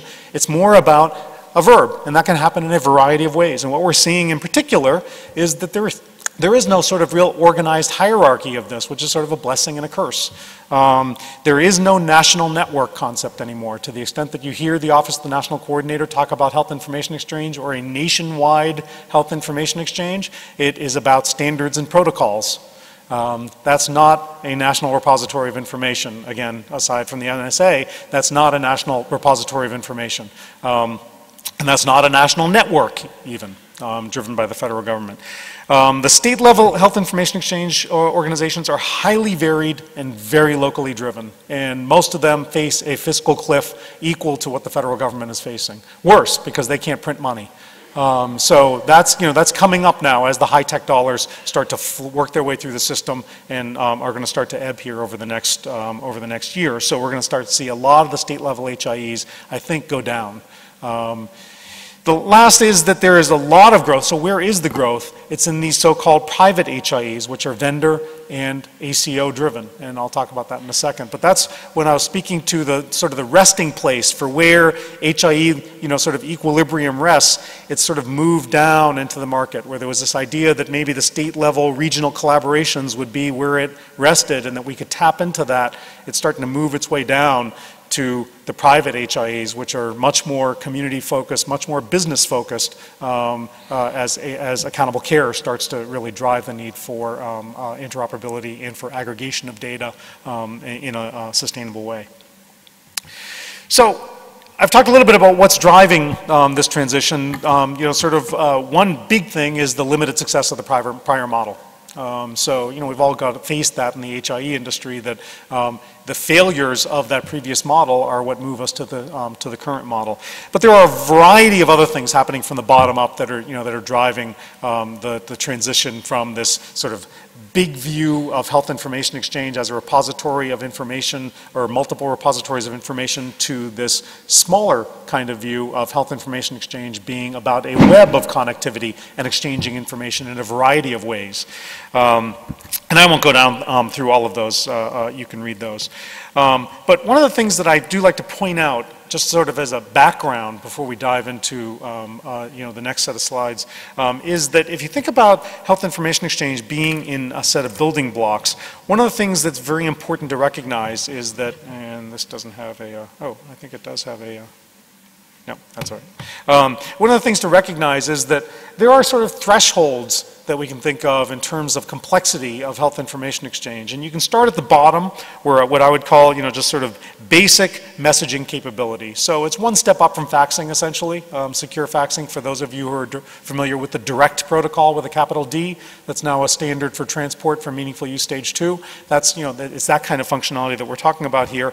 And certainly a lot of the public health transactions can live in that world, right? With ELR reporting or immunization registry reporting, point-to-point, secure messaging one way. Sender knows who they're sending to, they securely encrypt it, send it to the recipient, public health or another provider, what have you. That's relatively easy to accomplish. I know I was talking at breakfast with a number of people from a number of states who were talking about, well, yeah, that's easy, but gee, we've been hammering away at ELR for 7 years now, and and so even the easy stuff is difficult, right? But I would argue from a health information exchange perspective, that's the really, really easy stuff. So to the extent that that's a challenge, you can sort of see the challenges we have going forward. So the next threshold up, as we think about electronic health information exchange, is what? It's the query of information. So the first level is pushing. And that's relatively easy from a technical perspective. It's also importantly easy from a policy perspective, because I don't need patient consent or specific patient consent or other legal, I don't start to bump into other legal requirements. Why? Because that's essentially mimicking the world that we live in today. Faxing, for example, except it's more secure. Right? So for the most part, you can live within existing legal paradigms and existing workflows within provider practices and what have you. As you move to the next level, though, you start to get into a world of hurt, both with from a technology perspective, because there are no national standards for one system querying another in a secure way, but also from a legal perspective, because you start to get into questions of consent. And that varies widely across the country. There are some states for which, like Tennessee, for example, which HIPAA is the binding constraint. So that's fair enough. That's a relatively easy problem to solve. Essentially, you can do whatever you want. I shouldn't say that, but there are very, very limited strictures on what you can do. But you get into any other state, Massachusetts, New Hampshire, Indiana, California, Texas, they have consent requirements that are above HIPAA, and now you start to deal with those. And of course, what's very frustrating about our country, which is the laboratories of democracy, is that every state's privacy rules are different. Many of those, if not most of those laws, also written for a paper-based world, so they don't always apply. And I'm not even talking about special sensitive conditions like CFR 42, the substance abuse provisions, or mental health, or HIV, or genetics, which of course has federal perspective, but also every state has a different set of rules around that. So that's where you start to get into really complicated stuff. And then as you move higher and say, well, that was just about my being able to query a system and get information back. Right? I'm not even talking about the data being normalized in any way. But if you start to go to that next level and say, oh, I want actually some semantic interoperability, meaning I just don't want the information, I want those lab codes to match up so I can start to do some good stuff with it. Well, that's where you start to really say, well, I need some more fundamental business alignment around the way that happens. Right? And where is the aggregation point for that? Where can you get enough of a collective responsibility or a shared responsibility of all those people who are contributing that data to care enough about it to have it be normalized in that way? And that's a real challenge in our decentralized healthcare delivery system. I am going to bet that within 5 miles of where we are, there are probably, 5, 6, 7 hospitals, all of whom have very different lab nomenclatures in their labs, right? And there is absolutely no regulation over it, and there's no authority except for CLIA, which is a very, high-level kind of reporting responsibility. So that's one of the challenges that we face. And as we move forward, the need for that aggregation starts to find that resting place in the integrated delivery networks. But it's harder to make that argument that it's going to go at a regional or a state level, again, because who has the authority, who has the funding to create that kind of business sensibility and get everyone aligned around a set of things that's beyond just, all right, fine, I'll securely email you something, but if you ask me to normalize my data to the way you want it, sorry, I can't do it. It takes too long, too hard. I've got 50 other projects on my, on my list. So as we think about health information exchange, then it comes in many shapes and sizes, and that's sort of fundamental to HIE 2.0. And one of the things, and I think I'm hammering this point over and over again, is that the higher up you go, the more sort of external coordination that's needed. And I think that's where we face the challenge as we think about health information exchange and why it's kind of moving down in a way, is that we found that as we tried to go up, higher up, that external coordination wasn't there. We could not get these repositories to get formed. We could not get the normalization, sort of the imperatives that are required for that in the business processes and the funding to be able to do that at any level higher than what the businesses themselves are going to support, now really fueled by meaningful use first and foremost, but accountable care as the meaningful use dollars start to dry up. And that's why you're starting to see that resting place being what I was talking about, that private HIEs there in the middle. That seems to be where a lot of this, and the vendor-specific HIEs. So what are these things that we're talking about? The other thing that I should point out, though, before we touch on that for a second, is that there are different types of integration too. And I think being in public health, and you're all data people, so you know this. But one of the challenges with respect to health information exchange as well is that while you and me and I want health information exchange to mean about exchanging data, and actually being able to incorporate data, being able to have it normalized so that I can have it comparable across provider organizations so that I can do great stuff with it with respect to population health, public health, and what have you. The reality is that that's not necessarily the business driver for those who want health information exchange, because that's a very high bar to hit. So what we're seeing in the market is that the data integration, which is there on the left side, which is sort of nirvana, doesn't really happen that much in the market right now.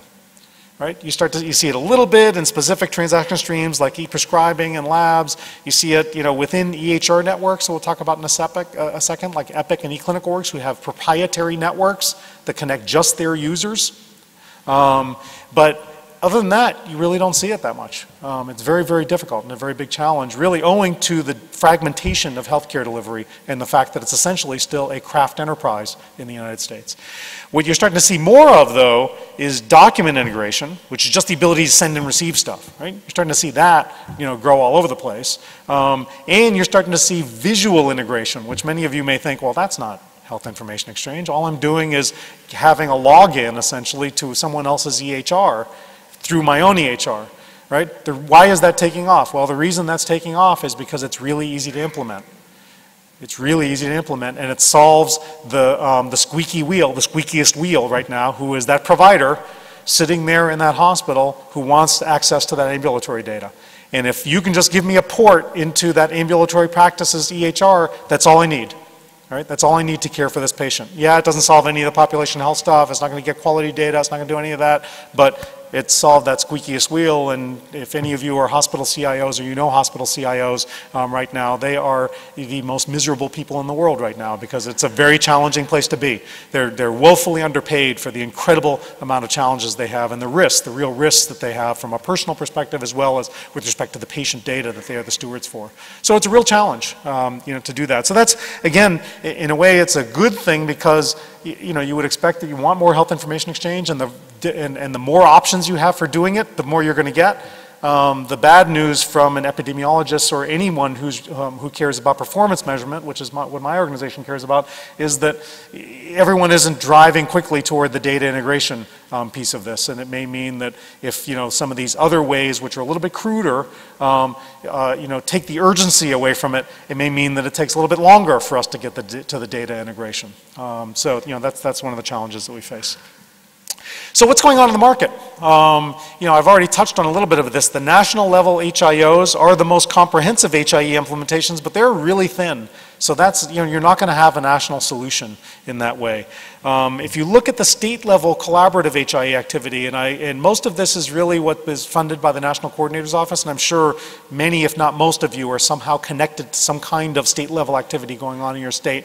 And I'm sorry to deliver the news that most of you, I'm not going to name any individuals, but most of you are probably involved in state level activities that may not survive once the high-tech dollars flow. And all of you know that because I'm sure if you're involved in them, they are very, very focused on sustainability, and it's really hard to figure out how that works. But looking at the data for a second, one of the things that's also very clear is that not that much has happened in terms of transactions. In absolute numbers, you could look at that and think, oh, well, gee, that's not so bad, given that we've only been at this for a number of years. Well, you start to parse the data and you realize, well, Indiana is the biggest one at 14 million. Well, that was before all this new stuff, right? As I said, that's 30, 35 years of investment they've been making, for a very long time, funded by the federal government in ways that are not really replicable. So once you peel that away, you start to see, oh, gee, maybe it's not, nearly as much as we were hoping for. And these are, these states, obviously it's not 56, which is states and territories who got funded. The ones who aren't listed in these charts had zero, literally zero. So again, I don't mean to be, a harbinger of bad news. It's more about trying to give you some guidance on where should you be investing from a public health perspective and thinking about where the puck is headed, to use the tortured hockey analogy, rather than, where it is today or where some of the propaganda coming out of the federal government, I'll just say that politely, is, what might otherwise lead you. Because, you don't have the resources to create infrastructure, obviously. So, trying to figure out where is this headed and how can you tap into that, I think is, what I'd like to leave you with. In terms of the EHR vendors, that's where, as I was saying, a lot of the growth is. And you can look at Epic, eClinicalWorks, Cerner. Just look at Epic. 2.2 million records per month are exchanged within the Epic network. That is health information exchange because it's different organizations. So it's Cleveland Clinic, exchanging with another Epic customer. They're different legal entities. They just happen to be on the same platform because they're able to exchange the information. That's 2.2 million. It's well over 4 million a month, I think now. If you look back on this slide, that means that Epic, as a single vendor in the market, accounts for more than all the states combined, right? All the state level HIEs combined, as you start to think about, those the number of transactions, and that's leaving out eClinicalWorks and Cerner, who are the other two really big players in the market who are doing this. So we're starting to see a lot of growth there, for better or worse. But those are sort of aggregation points as we think about it, and as the market is really changing over time. The other thing I'd just like to point to for a second, and I know I'm running out of time, so I'm going to quickly go through these next set of slides, is that the things that we think are resolved are also not resolved. So that's a challenge for, for all of you and for all of us. So we were talking about this in the, at breakfast as well, is that the lab market, for example, from a federal perspective, we've thought that, well, gee, if you can just get Quest and LabCorp to move, now they're not covered by high-tech, so that's one of the challenges in this weak government world that we have, that the statute doesn't give the federal government any authority over Quest and LabCorp. So they live outside of the $30 billion that's being put through high-tech and meaningful use, which is a challenge for all of us. But the thought has been that if you can get Quest and LabCorp to move, that'll solve our lab problem. Well, as you can see here, Quest and LabCorp are what, 20 to 25% of the overall lab market. And again, all of you are in public health and epidemiologists in particular, so I think you know this. Most of this is in hospital labs, and they are, the Wild West in terms of, the way they manage lab data. The other question, as you might think about it, and these were slides that I prepared for the National Coordinator's Office, who had a big public hearing on October 29th and asked me to do a presentation on the current state of HIE, and they found some of this fairly sobering. The one question, also is, what % of lab results are delivered electronically today? And I think being data people, you'll quickly recognize that there is a problem with, there's difficulty in answering that question in that we don't know the denominator, right? How the heck would we get that? Because we don't have a national lab system like we have a national prescribing network, namely SureScripts, right? We don't have a national lab network, so how do we even get that data? Well, I took a different angle on it and thought, well, what if I go to a big vendor, the leading hospital vendor in the country, EHR vendor, namely Cerner, and they have to deal with paper and electronic transmission, being a vendor. So I asked them, of all your customers, what % of labs are delivered electronically? And they said 10% via HL7 interfaces. 10%, which is kind of a shocking number when you think of it. And Cerner, for those of you who are familiar with the market, Cerner is actually at the high end of the market in terms of hospital sophistication. So they sell to the higher end hospitals in general. And again, I don't mean that in a pejorative way, but hospitals who have more resources and are more likely to have things be electronic, right? You start to think about what's going on down at the lower levels, and you realize that again, this isn't a criticism, it's just that the market takes a long time to move. So in terms of codification of data, that's the other thing that we want to know. I went to eHealth, another large vendor in the space, to ask the question, well, what % of labs are LOINC encoded? Because again, that's something that we all want. And we live in the Wild West here. Again, it's hard to get that data otherwise. So I went to a vendor who makes it their job to get all of the paper results as well as the electronic results from their customers. So that's why Athena is a little bit different than other vendors. So they would have a very good cross-section of the market, albeit, subject to the bias of, who their customers are. But they pointed out that only a fourth of the labs that they get, either in paper or electronic, are LOINC encoded.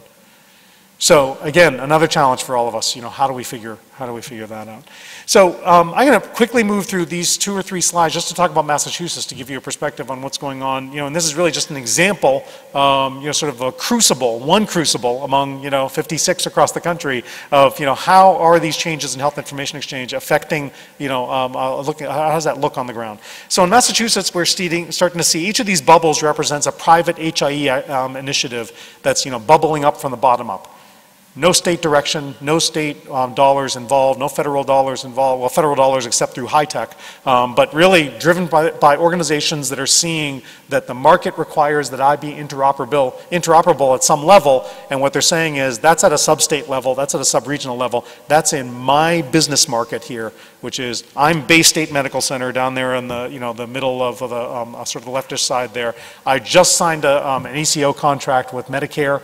I have me plus 5 other ambulatory practices, all on different EHRs. We're all different legal entities, but I've got shared risk now with them, so I need to create a repository of information to manage that risk for that contract that I just signed, right? And that's what we're starting to see across Massachusetts and New Hampshire and a variety of other states.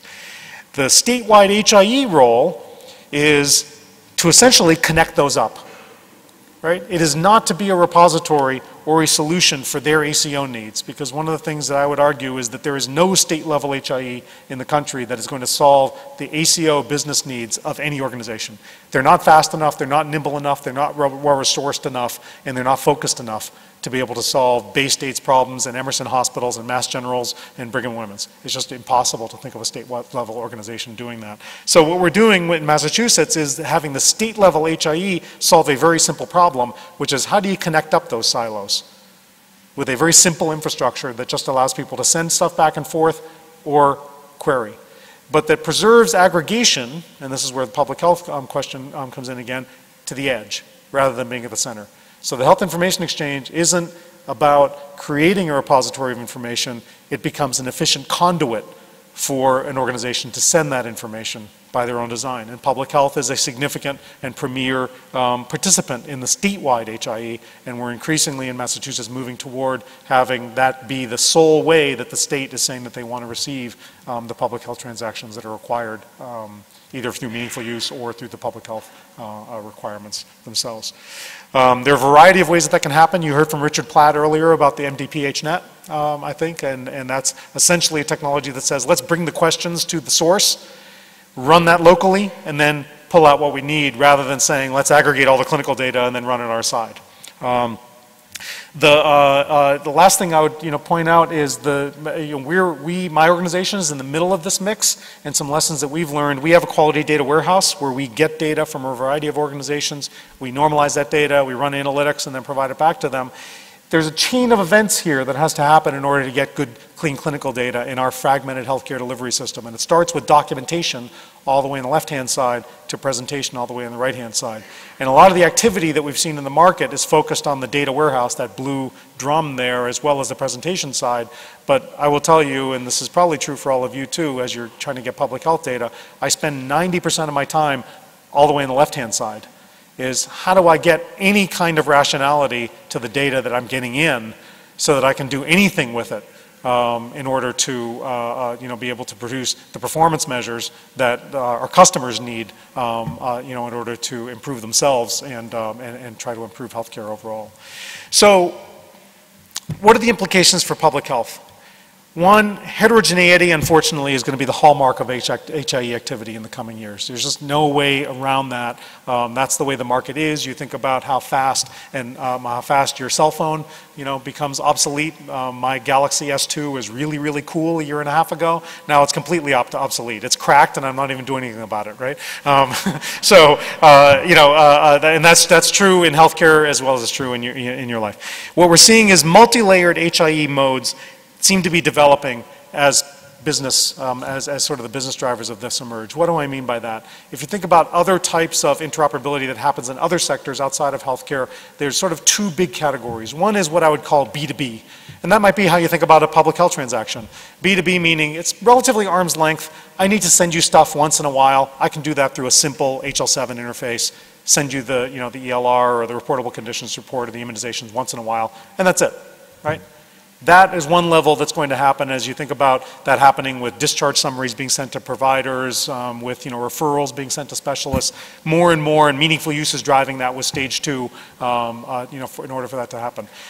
But there's also the deeper integration that you see, for example, with Walmart and its supply chain, or with Toyota and its supply chain, where it's a deeper supply chain type of integration where they do business every single day and they have shared risk and they want to really get into each other's businesses in a fundamental, significant way. And that's that ACO-style HIEs that we're seeing.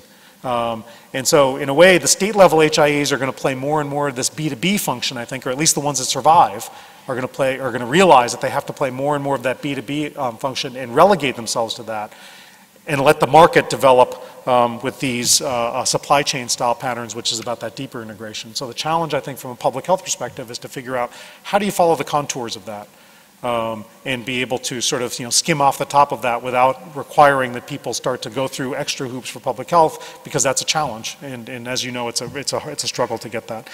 So aggregation at the edge, where the HIE is more the conduit rather than the aggregator. And I think that's the big change from that 1.0 world to the 2.0 world. And then finally, to the extent that you can, aligning with what's going on in the market. With meaningful use and ACO development is going to solve a bunch of those needs over time, I think.